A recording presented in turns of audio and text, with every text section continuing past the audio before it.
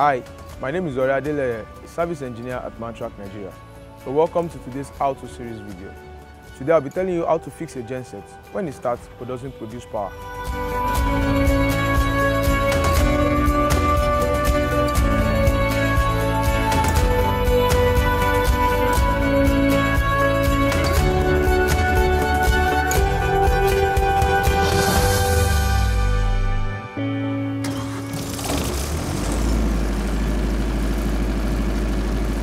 First, you want to ensure that your breaker is in the closed position.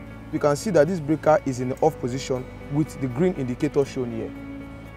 To put it on, toggle this switch up. You can see a red indicator showing that the breaker is on now. Second, you want to check the display module to ensure that you have voltage output from the genset. Third, you ensure that you have voltage output from the breaker. Confirm that you have 230 volts on all 3 lines on the display module. This can be checked using a digital multimeter. A reading of 230 volts should be obtained on all 3 lines. If these have been confirmed, kindly check your connections and fuses on your changeover switch to ensure that there is no open circuit or fault on the changeover.